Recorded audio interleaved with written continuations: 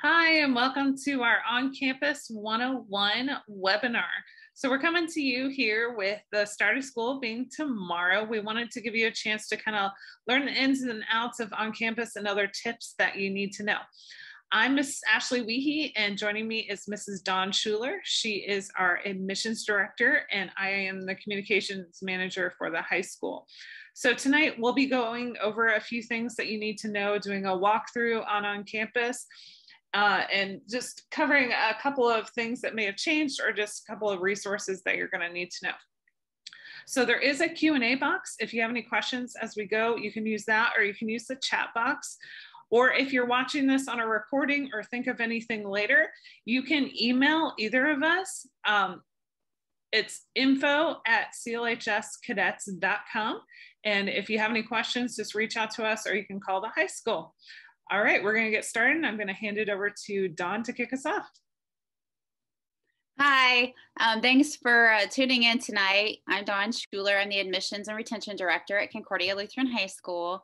And the subject of tonight's webinar is On-Campus 101.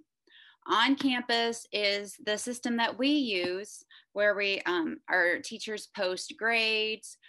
We have all kinds of resources on there. So we really encourage parents to go in and keep updated on their students' progress in their class.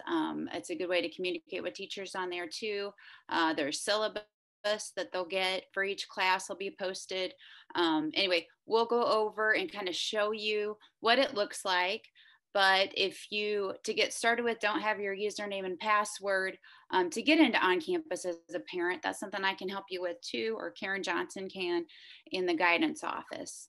So we'll get started with explaining On-Campus. All right, and we have a short walkthrough that we're going to show you. So if you have your computer handy, you can check this out if you want to log into On-Campus as we go. But otherwise, again, this will be a recording, so you can reference back to it later. To go over with you on how to get into our On-Campus system, that as a parent, you will find a lot of really good resources. You want to be able to utilize this system. So the easiest way to get into it is just to go to our homepage at clhscadets.com, or if you Google Concordia Lutheran High School, Fort Wayne, it'll come up toward the top. This is our homepage. Up here at the top of our homepage is a link, a quick link into On-Campus. You'll click on that, and then you could save, once you get into it, you could save it as a favorite, or you can just go to the homepage every time and click on the link. So you're going to enter your username and your password. If for some reason you have problems logging in, then just give me a call in the office. My name's Dawn Schuler, and the number there is 483-1102. My direct extension is 298. And you'll be able to get a hold of me, and I can tell you what your username is, reset your password if you're having problems. But we want all our parents to be able to get into our system. So at the top, you'll see I have 3 kids. JD and Olivia graduated already. So Sophie is my student that is currently at Concordia. And just inside of her page, I can see at the top what her school email address is. Make sure that the address is correct and phone number. If it's not and you need to update it, you would be able to go into the contact card and edit information in here. And then let's see, it also tells you her grade, who her advisor is, and then under progress report, this is where you would see what their current grade is. So right now, since they have not begun their classes yet, it doesn't show you what grade they're getting in the class. But once the teachers start putting in their grades, you can go in here and see what they're getting in each class, what assignments are due today, what was assigned. If you want to know specifically in each class a breakdown of grades, you could go and click on it, and you could see the syllabus. If your student says, I'm not sure what I did with my syllabus, I think I lost it, you could click on it in here. That's where you would get the information for that. I'm just going to go back to where we started. There's an attendance summary here you'll see. And then the contact email for each teacher. So as a parent, if you want to get a hold of them, you would just click there and it'll take you in to where you can email them. That's the information there. Once you get further on in the school year, report cards are posted here. You can see grades by semester, quarter. So that's their progress report. Their class schedule each day. We haven't started class yet, but if I go into like Wednesday, the first day of school, I can see who Sophie has. And with our block schedule, you typically only have 4 classes a day. So this gives a breakdown. If I wanted to know what she had on Friday, I could click on Friday. And that would tell me Thursday. If I want to view a full schedule, I can click there and take a look at her full schedule for the month. Assignments, you can click on that. There's not much to see now because she has not started school yet. Conduct, official notes, course requests, that's more for when they do their course requests for the next year. There'll be a time frame where that's open and parents can go in and help your student with that. Contact card we already kind of talked about. And then there's a medical tab there. So this would be what you would see when you click on your student up here. Then you're going to be able to go into resources where I think your page should default when you log in. And here is where you could connect to Smart Tuition. So you could see a breakdown of your payment plan, that kind of information that is just a quick link into Smart Tuition for you. Lunch account. We use a program called sendmoneytoschool.com. You can go in and log in through here. Everyone gets a free lunch this year. We're using the National Free Lunch Program. And let me try to log in again here.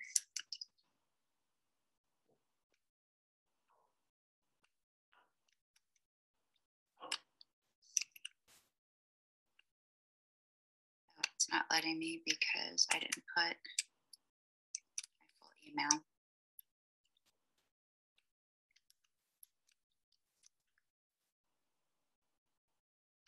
So once you go into where our lunch program is, you'll be able to see what your balance is. If you want to make a deposit and add more money. Now everyone receives the free lunch program because it's going to go on through the whole school year, the National Free Lunch Program.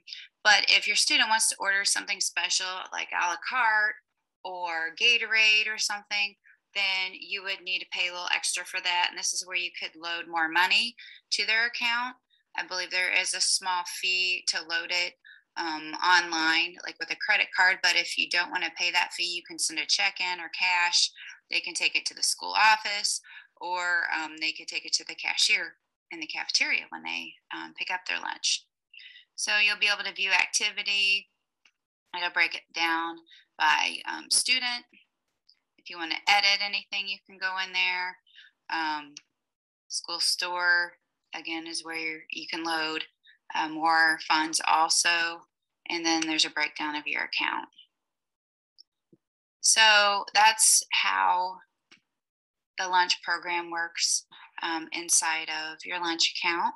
The lunch menu, if you click on there, it will show you all the different lunches for the month. You'll see we have a variety to choose from. This year we will be adding free breakfast. So you'll be able to go on here and see the free breakfast that we'll have each day also. You don't need to go online and order for your student this year. Last year we had parents go on online ahead of time and order lunches. This year everyone will just go down to the cafeteria and pick it out. So you can see we have quite a few hot lunches. We have options there, cold lunches, and then they'll have other additional a la carte items that your student could get.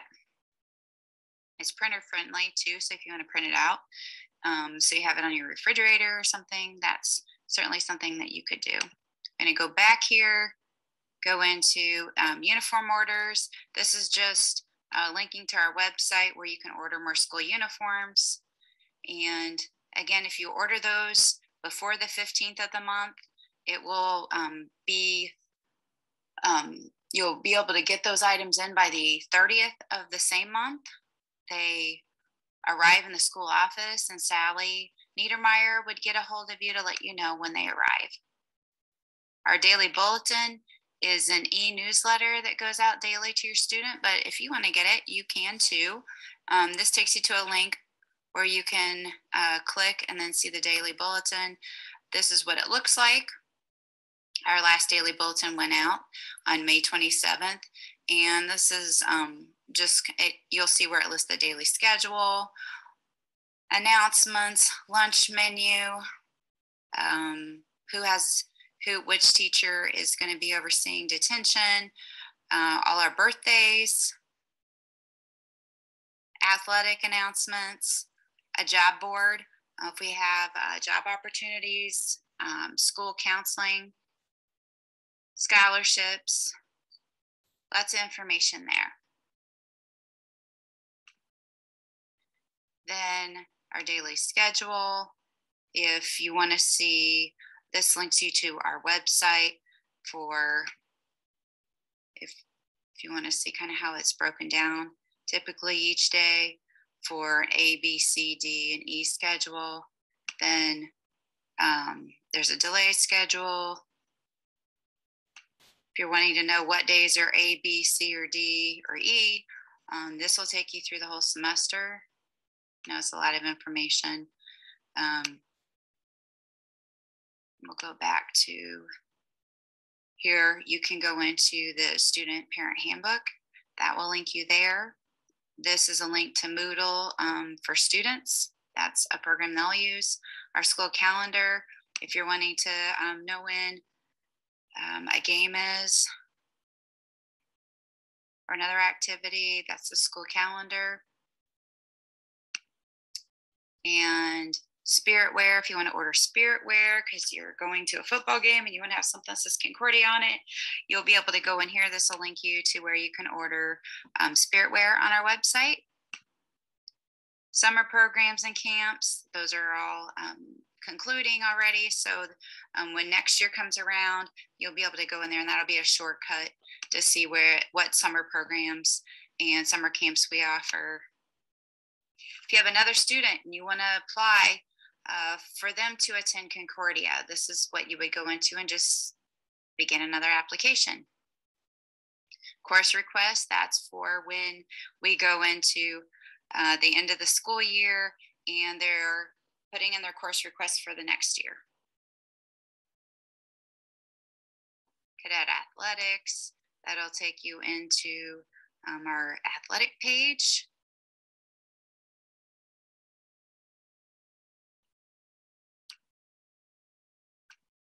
And then when we live stream sports, this is a link that takes you to our YouTube page where you can watch those. When we post important documents, this is an area we can do that in. And financial aid information, this is just showing you on our website where we have a list of all our different scholarships and financial aid.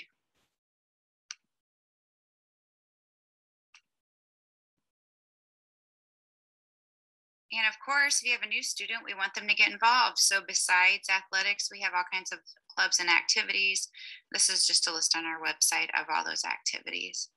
So we have all kinds of resources there for you to be able to go in and access as a parent.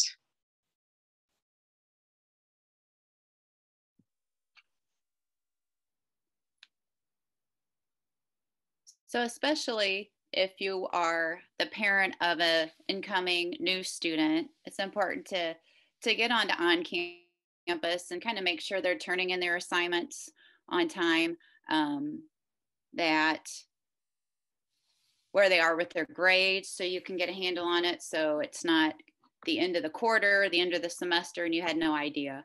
So that's always a good thing to stay on top of. And the first day of school is tomorrow. I think when I was looking at Sophie's schedule, I pointed to Wednesday. So don't get confused by that. The first day, official day of school for everyone is tomorrow. Today was new student orientation. Tomorrow's the first day of school, starting at 8 a.m.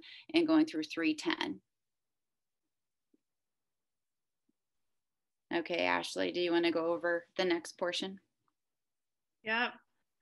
So you've all seen at this point a little bit of the website. I encourage you to just get on our website if you haven't done that already, and just look around at the different options that we have. So we have quick links up here. This is where you're going to see that calendar, that student schedule, so that you know the rotation and what kind of block or what class goes after what class. Academic calendar, this is where you're getting when spring break is, when different days off. So this is important. This is contact us. This has everyone's contact information for the school. Staff directory, that's where you're going to see a list of all the employees at Concordia, and Moodle, as Dawn mentioned. But in here, you're going to see a lot of great information. You're going to see the back to school plan. You're going to see the different academic programs. And one of the big things that we want to make sure that you're checking out is the student parent handbook. So that's right off of the academics tab. So if I click into that, there's a lot of great resources in here. We're working on cleaning this up a little bit because this is the first year that we've had this completely online. But one thing I do want to point out is if you're wondering about how the grading scale works, that is available in here. This is something that your students' teachers will go over with them in class as far as to which grade, which scale falls under which. So they'll definitely be getting that in there. But I wanted to let you know where all this information is. Also, I want to point out that we have a Concordia Parents Facebook page. So if you go to facebook.com/group/CLHS parents, and then there's a couple questions that you answer. Essentially, it's just asking you what your name is and what your student's name is and what grade that they're in. That's just to verify to make sure that we're only having Concordia Lutheran High School parents in this group, but it's a great resource. You'll see a lot of comments in there. People talk about polos that they're giving away, or I put announcements in there about things that are coming up. So it's a great group to be in so that you're making sure that you're staying up on information. One of the other things that I want to point out is that we have an app. So if you go on the App Store and search Concordia Lutheran High School in Fort Wayne, or Concordia Fort Wayne, it's one of those two. Keep in mind that there is a Concordia Lutheran High School in Texas. So just look for the one that's for Fort Wayne. We have a lot of great resources in here. This is another link where you can get onto OnCampus. You can get the daily bulletin, the staff directory, a lot of great information in there, and we encourage you to download that and learn some more about that. Keep in mind as we're going, I know that we're throwing a lot of information at you, but if you have any questions, please throw them in the chat or put them in the Q&A. We'll answer them as we go along or at the end. So I'm going to cover a couple of other things that have changed and just updates for some new parents that we have. New this year is that we have a new sign-in system at our front desk. This means that everyone who comes in will present their license for Mrs. Niedermeyer or whoever happens to be working the reception desk to scan, and you'll get a visitor badge to walk around our building. We scan everyone through a school safety database just to make sure, we're keeping our students safe. And once you're in the database once, then she doesn't have to scan you for the rest of the year. She just needs to get your name, and you don't have to present your license every time. And then also dropping off items in the main office. So in this past year, because of COVID, we had you dropping them off at a table. This year, we're going to have you take them into the main office. Still make sure that your student's name is plainly visible on that. So if they left their device at home or their lunch or something like that, just bring it into Mrs. Niedermeyer in the main office and she will be able to help you out with that. As a note, please remember that we do not allow parents to bring in fast food for their students. It just is something that's become cumbersome in the past, so we don't allow that. We also, to help keep everyone informed, we have a weekly newsletter called our Concordia in Contact newsletter. You will receive that on a weekly basis. We generally send it out on Wednesday. It has a lot of great information about what's going on with the school. We put in alumni spotlights, faculty spotlights, exciting news about our students or alumni. So you'll automatically receive that because you're a parent. But just keep an eye out for that. If you're not receiving it, please let us know. Please send me an email. Again, info@clhscadets.com, and we'll make sure that you're on the list. Also, as Dawn mentioned earlier, the daily bulletin. Every parent actually gets that on a daily basis because we want you to know the kind of information that we're telling the students. So that'll be coming daily in your email. We know that sometimes it can feel like a lot of emails are coming from the school because you are going to be getting that on a daily basis. You're going to be getting the newsletter on a weekly basis. You'll get emails from your teachers, from the guidance counselors, but they're all important. Know that we try to put important subject lines so that you know, is this something that I need to read? Can I skim it? Can I look at it later? So just keep an eye out for those kind of things. And just make sure that you're not unsubscribing because then you won't be getting any of the information from us. I can take this question as we are going along. So we had a question about lunch. So how it's going to be this year is it's actually broken up where students are able to eat. So all students will get their food from the cafeteria, but the seniors will eat in the cafeteria and the freshmen, sophomores, and juniors will eat in the classrooms in the academic wing. They are actually assigned that. So if you look on your student's schedule, you can see where they are assigned for lunch.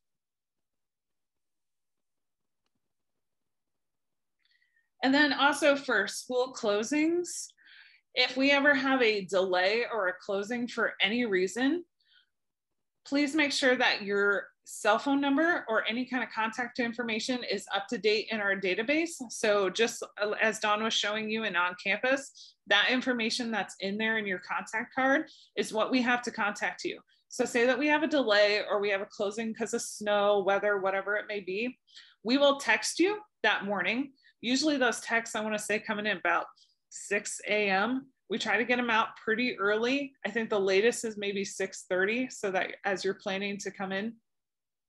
And we'll also put things on the local radio and TV. So if you watch Wayne or ABC or any of those, that'll show up as the school closing list. And also all this is to get ready for our back to school night, which is on Thursday night. That'll start at 6:30. This is essentially kind of one of those first parent-teacher conferences of the year. You get a chance to walk around the school, meet all your students' teachers, and have one-on-one conversations with them. We'll also hear from our administrators, and they'll give you some information that'll help with back to school. For seniors, 5:45, there's going to be a special senior parent meeting. So please put that on your calendar. 5:45 for seniors, 6:30 for everyone else. All right. Well, Dawn, I think that I've covered most of my items. Did we have any other questions come in?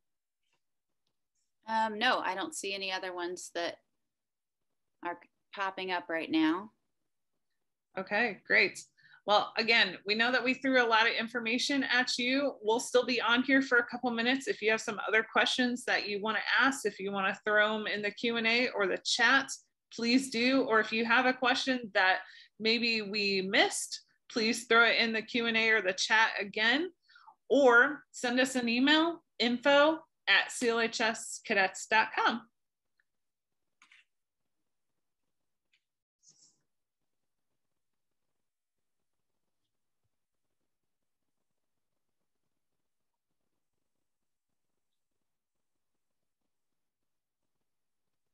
It looks like we did have another question about on-campus accounts.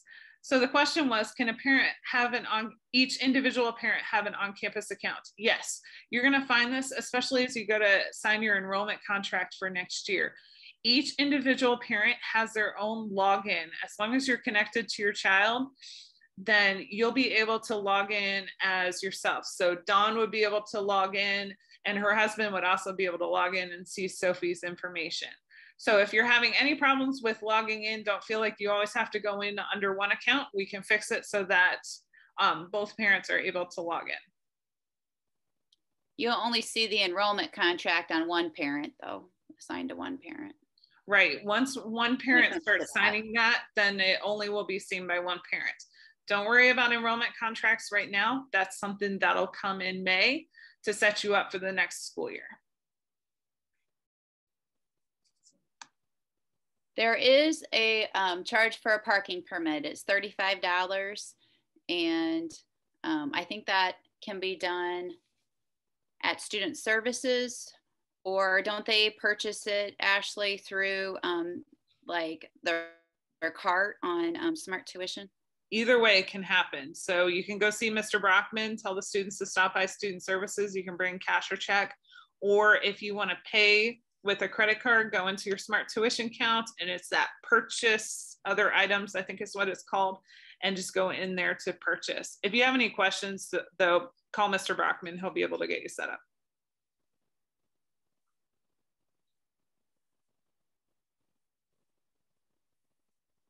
Yes, so we have a question about Thursday. So tomorrow is our first full day of school. We have school.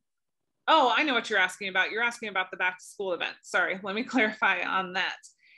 Your student can come. That is completely up to you. So they are welcome, but this is meant to be a parent event. This is meant to be something to give you more information than what you had received otherwise. We're having a special assembly with the students tomorrow to give them a little bit more information as they start the week. So again, it's meant for parents, but bring your students along if you want to. And again, that starts at 6:30. It's in person on Thursday, back to school night.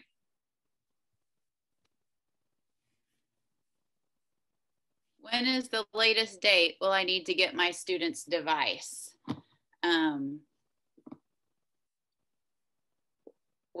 They need it as soon as possible. They're using it tomorrow at school. So I would definitely get it as soon as possible, because they need to get it registered so that they are connected to our Wi-Fi, their email, Moodle, all those different apps and things that they're going to be needing to use in class. So I would definitely get that as soon as possible. We've opened up the type of devices that students can use. It really depends on the kind of classes that they're in. Some an iPad's just fine, some a Chromebook's just fine, some a laptop might be better. I know for some of my classes where they're doing graphic design and whatnot, having a laptop is actually really helpful, but it's not necessary. So just depending on what your family situation is, might be what would be best for your family, but there's a lot of options. Jenna's asking, how can you update student contact information? Again, that would be inside of OnCampus. Once you log in and click on your student's name, you can click on the tab that says contact card, and then you can click on edit, and that will allow you to go in and update phone numbers, emails, addresses, all that information. If you have any problems with that, Karen Johnson in the guidance office can also help you get that updated, but that would be the easiest way to do it.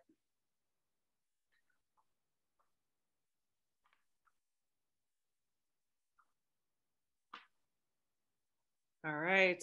Well, if nobody has any other questions at this point, we will be signing off. Again, this will be recorded and sent out, and we thank you all for joining with us tonight. Have a great night. Thank you. Bye.